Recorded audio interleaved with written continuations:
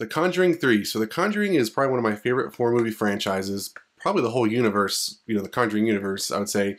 But this latest entry, we have Patrick Wilson and Vera Farmiga coming back as Ed and Lorraine Warren, and they're battling not just demons and battling for people's souls, they're also battling the U.S. government in court. So because this movie is actually based off of a true story where we did have the character Arnie actually kill somebody and actually go to court. Does this new, spin to the entry for as far as the Conjuring series? Does it add something fresh? Does it fall flat? Let's break it down and talk about it. So the first thing I want to talk about was the opening sequence. So just like in other Conjuring movies, there's usually some type of like opening sequence or intro kind of lead you up, and then they kind of gray out the screen and give you some type of like scroll, kind of like Star Wars, like a Star Wars movie, kind of like set the premise story-wise of what's to come. And I think with this Conjuring movie, they give you action right off the bat. We're thrown right into the exorcism of David, the little boy. He's, I think, 8 years old. We're thrown right into that, and you can see that there's been all this, turmoil and action and damage to the house and all this stuff being thrown around, and people are tired and just all this kind of crazy stuff going on. And I just think it's really just, interesting that they gave it to you all up front in the movie, like setting the stage for this is what the movie is going to be like. And I think it's a different, pace compared to the other movies, especially the first and second entry, and even some of the other, movies in the Conjuring universe. So I really enjoyed the opening sequence, and it kind of just, it was like, dang, they just gave it to me right off the bat, and I loved every minute of it. So like I said in kind of my intro, I feel like The Conjuring 3 is trying to add something fresh to the other Conjuring movies, since this is the third sequel, and I guess what's supposed to be like a trilogy. They're trying to, keep things fresh. A lot of times horror movies, they typically stay with the same type of formula, but sometimes creators kind of throw something in to make it kind of new and interesting to keep, viewers coming back. So with this one, it's, the aspect of this guy commits a murder, he's going to court, and he says, oh, well, the devil made me do it, or, a demonic possession made me do the kill. Well, that's something totally different. So now this movie turns into, as I've seen people say, like a Law and Order meets The Conjuring, or Law and Order Possessed Demons Unit, maybe it'll catch on, or Possessed Victims Unit, maybe that'll catch on. We'll see. I'm waiting for that spinoff. Vera Farmiga's Lorraine matched with Mariska Hargitay, I think that would be a good seller. But nonetheless, I think that's actually a very interesting thing. They play a detective a lot anyway. The first one with the Found Family, they do some digging into the archives about the house to find out about the witch. Even the second one, they do some digging to find about the guy that used to live at the house. But those are really like small scale. And in this one, it's kind of a true, feels more like a detective cop show where they're actually going out, to crime scenes, to morgues. They're doing all the stuff you usually see in like a Law and Order episode, which I think is interesting. And it does make it kind of fun and new, and something that we haven't seen yet in the Conjuring movies.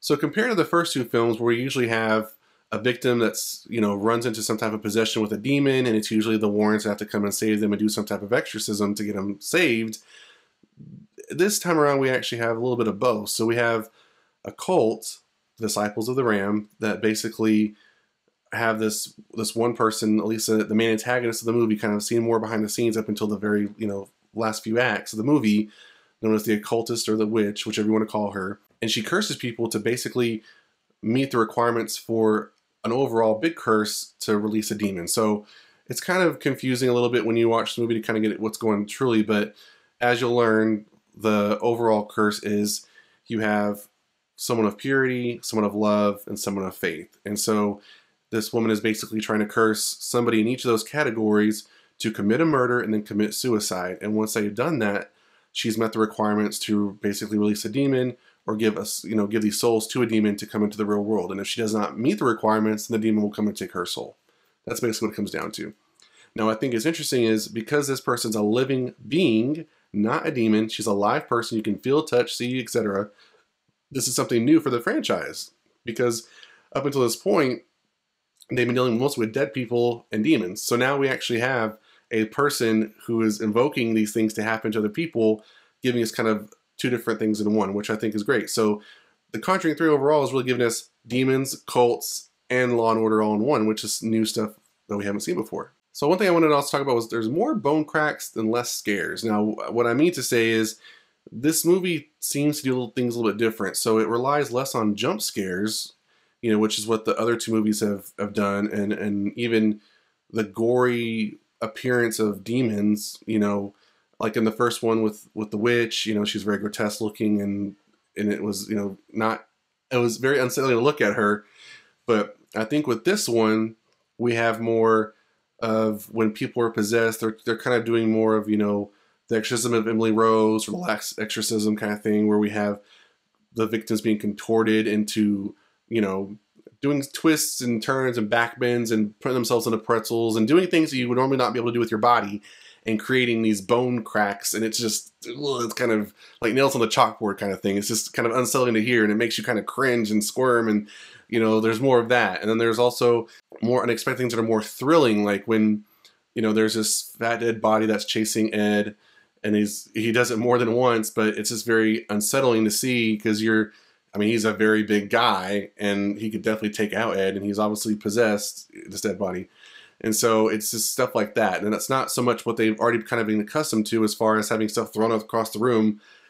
I guess the way to say it is, in the opening sequence, they kind of gave us stuff that we've seen in all the previous movies, right? So in this one, they're trying to give us more new stuff, and I feel with what they've done, they've done a good job, and I like it. So I like having all of the other aspects we've known to see in the first two films, plus these kind of new things. And also, with us having a live victim, or having a living villain, we get more of the just straight murder aspect, where this person kills people and can kill our protagonists and our heroes. So all those things together are something new and unique that we haven't seen previously in other Conjuring films. So then the next thing I want to talk about is Super Lorraine. So I feel like this movie has done a really good job of showcasing Lorraine as far as her abilities and powers, and just putting her kind of in the forefront. Yes, Ed is there. That's her partner in crime, their husband and wife. But, in this movie, he kind of takes a backseat, I feel like, a little bit, and is more of a victim, because they are older in this movie. This is 10 years after the first one. So I think when I looked it up, they're like in their mid to late 50s in this movie. And so, they're a little older, and he does have a heart attack. So he's, not as in motion as he is in past movies. He's kind of out of pocket a little bit. But I think with this one, it makes it to where Lorraine shines a lot. I love the part where they're going to there's actually several scenes, but the ones I remember the most is where they're with the detective, the cop, and they're in the kind of interrogation room, and he puts 3 knives in front of her and asks her to pick which one was actually used in the murder of whatever Lorraine and Ed are there to investigate. And she picks the right knife. And he's like, oh, best 1 out of 3. And then they're driving, and then there's, they hear Elvis Presley play on the radio. He's like, did you ever talk to Elvis? He's like, I met him before and after. And he kind of looks at her like, really? And then, Ed's in the back smirking. I also think that this is the first time we've actually seen, Lorraine's really good about using her abilities and visions to touch things, or touch people or objects, to kind of give her the story of what's going on. So like in the second one, we kind of go through the Amityville a little bit, where she's, reenacting with the shotgun and shooting the people and all that kind of stuff, to kind of relive what happened, to see what really happened. So in this one, it's kind of the same thing, except with our new villain, she also seems to have these kind of capabilities with the demonic powers that she's invoking. So she's kind of meets her in this kind of connected world, and is able to, harass her and make her fearful. And, the connection goes both ways, as Lorraine says, which is very interesting, because we haven't seen that before. So I like this overall, that we have kind of like a super Lorraine, and she's doing these really cool things, and is more of the main hero of the movie. So next thing I want to talk about was the editing and flow of the movie. So for me personally, I was able to follow the majority of the movie throughout the whole part. Like, I wasn't really too confused, but there were some scenes I do agree with. I did watch this as a second time as a watch along with Grace Randolph and the Beyond the Trailer community. Highly recommend you join that community. They're really great. But I noticed a lot of people really confused with the flow of the movie, and I think it had to do with like the cut scenes. I think this movie was trying to do things like have things happen maybe in parallel, or go between real world, not real world, or real world and like dream, stuff like that. And I think when they do those kind of edits, it was really confusing to know who was doing what, or when was this happening, or where was this happening, stuff like that. For the most part, I got it, but I could see in some instances where viewers could get confused. And I think that maybe if there was an uncut version of this movie, that would probably not be an issue. You'll have a little bit of comments what you think about that. If you think that this movie, if you were able to follow it all the way through, or if you agree with me that maybe there was some editing done that did make it seem a little bit choppy with the flow, or if you think an uncut version would be better as far as telling the story more fluidly. Like I said, I think I followed it for the most part, but you'll have to let me know in the comments below if you've seen it, if you agree with some of the people's qualms about it. So will there be a Conjuring 4? Now, I think with this one, there was supposed to be a end credit scene that basically set up the premise for a Conjuring 4, but it was deleted, sad to say, so I guess we'll have that as bonus features on the DVD or the Blu-ray. But I will say that I think originally this was supposed to be a trilogy. I think that Patrick Wilson and Vera Farmiga were not really intending on coming back for a fourth one. That's not to say that this movie does really well at the box office or even on HBO Max that Warner Bros. Couldn't persuade them to come back for a fourth one, because there are tons of stories to tell in the Conjuring universe. I do think, though, that this movie did seem to have like a lot of closure to it. So just with like all the other Conjuring movies, it's not just a movie about them and their stories as far as the possession and the demons and saving the victims. It's also about their love as a couple together.